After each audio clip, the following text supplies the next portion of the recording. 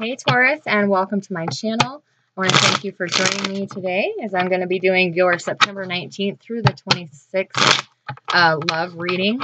I will pull both sides of energy, so pick which side most resonates with you. And bottom of the deck will be the central issue and shared energies with two clarifiers. At the end, I will pull from the romance angels and the wisdom of hidden realms for our love and advice. So let's see what Taurus has going on this week. Okay. Your guys' shared energy and overall central issue is the Hanged Man, clarified by the Four of Wands and the Five of Pentacles in reverse. All right. Nice energy here. All right. First card that fell out is the Seven of Swords. So on this side, you're dealing with somebody who has been deceitful in your space, whether this be you or them. Like I said, just pick your side. Yeah. This is what caused you to feel like you were left out in the cold. This is what caused you to feel like you were abandoned from a loved one. They could have been sneaking out after dark, or somebody could have, or you could have been doing this to somebody as well. The other side. Yeah, the secret's going to be out of the bag here. Somebody is coming clean. Somebody's coming forth and letting them know about this, this deceitful energy. I'm not necessarily saying that it is cheating. I'm just saying some deceitful act from a family member or loved one caused you to feel like you were left out in the cold. This has already happened. You know about this. So if you don't know about it, this isn't for you. But yeah, you feel like I keep hearing, how could you? How could you? So secrets are coming out. Yeah, there's a need for healing from this. This could be, you could have been dealing with a Sagittarius, or they were dealing with a Sagittarius, but either way, the truth is going to set somebody free. Now it's calling for can't talk. Now it's calling for some healing, to find balance in your life again, to get ready to put your best foot forward in your most beautiful light, to put what happened behind you, whether you're the one that did it or you're the one that had it done to you. It's time to heal from that and leave that in the past and move forward, so you can build a stable foundation with someone you're meant to be with. So this side, they're telling this side the truth. They're letting this person know that they're no longer emotionally satisfied in this relationship. They're no longer like mentally, physically, emotionally wanting to move on with this person. And that's what's causing such deep heartache on this side. Yeah. This side, Taurus, I do see this side as being you. However, it can go both ways, so don't get hung up on that. But you guys were searching for information. You knew something wasn't right with your partner. You knew there was something that wasn't being told. And you did find some information out about this deceitful energy, possibly with a Sagittarius. And that also broke your heart. If you're dealing with a Virgo, yeah, they're beginning their spiritual path, their spiritual journey. They're going to go within. They don't have to be a Virgo, however, they can just be somebody who is now taking this time in the Virgo sun, that they're finally coming out with this. This has been deeply hidden for a couple years. Yeah, once you find out this information, you're going to cut off emotionally anything feeling anything. You could also be like tightening up your finances. I'm hearing don't be greedy. Don't be deceitful as far as money goes. If this is like a divorce situation. But for the majority of you, this is, you're closing off. You're closing anyone out. You're not investing anything in anybody because you can't move forward. You can't keep doing this. You're still just so heartbroken. Wow, this side has all major arcana except for the Ace of Cups. The person that you're dealing with, Taurus, or this could be you, they are manifesting and creating something new. With all this major arcana, they're going through huge life changes. This huge shift of energy is causing them to move in a different direction that doesn't align with yours anymore. So this was destined to split apart so the two of you could find your journey that you're meant to be on. Find that path that was meant for you. And that's what your person that you are dealing with is being called to do. Yeah, you are concentrating on how this person hurt you. You're concentrating on how what they did wrong and what you don't have, when the universe is offering you a blessing. This is a gift. Take this situation that you were in and make a better life for you out of it.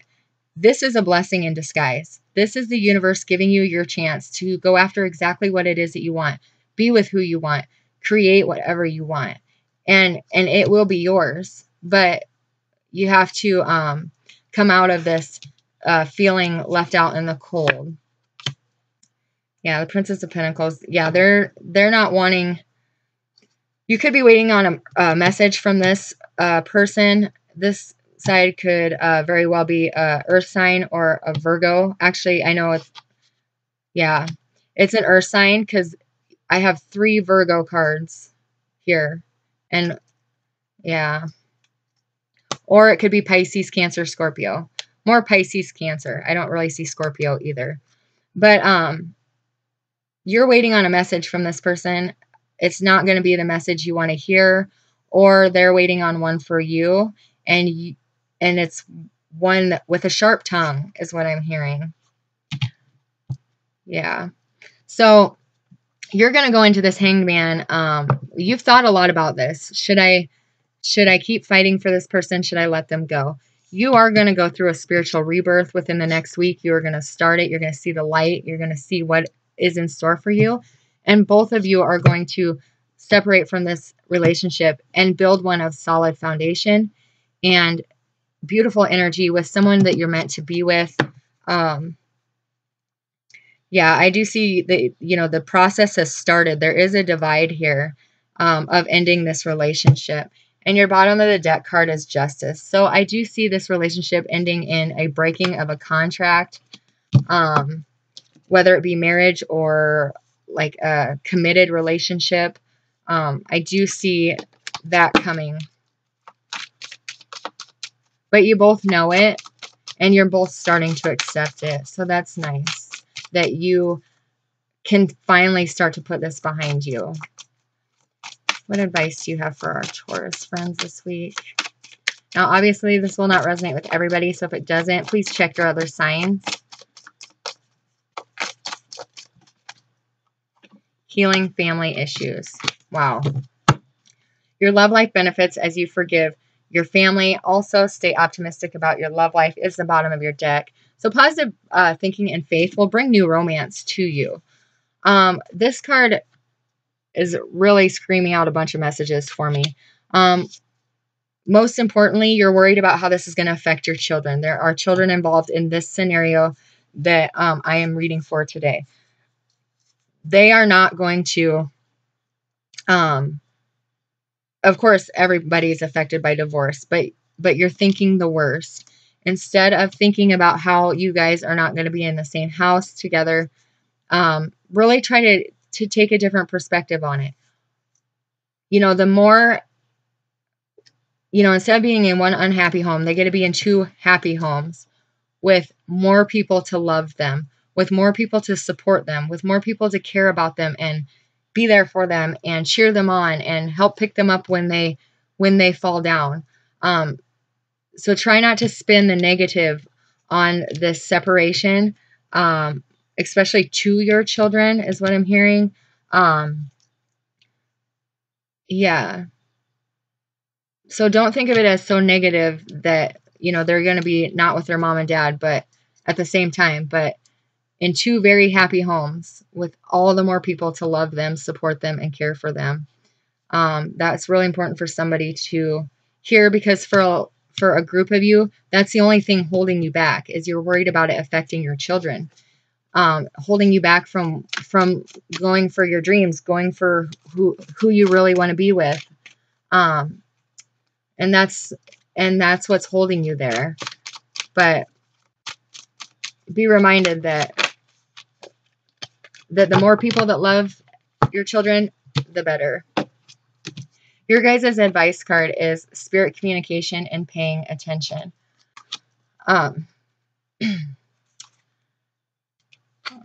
Yeah. This is a number 11 also. If you're connected with the number 11, this is very important to you. Also, the hawk is a very important omen. So pay attention if you see the hawk out of place in your life, what you're thinking, feeling, doing, etc. But it appears when it has good news.